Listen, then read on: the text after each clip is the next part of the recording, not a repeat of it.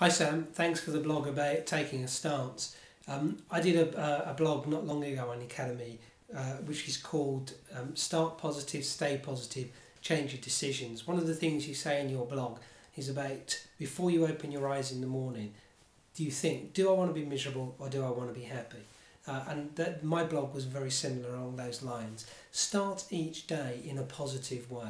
Don't listen to the news. Don't watch the rubbish on the news. Don't listen to the radio and all the negative mentality that comes out of that. Don't read the newspapers with all the rubbish that they put out. Actually start your day in a very positive way. I start my day with a series of music. Inspirational music or music that I associate with good things. I also start it with a PowerPoint presentation, images that are inspirational or that are amusing to me, make me smile, make me laugh. And I start every single day with that mentality. If you start with that mentality every day, your decisions will be different. Your decisions will be positive. And like you said at the end, think about it in terms of heaven and hell and then apply that to financial situation.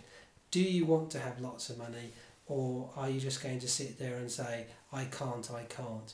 Thanks very much for the opportunity to reply.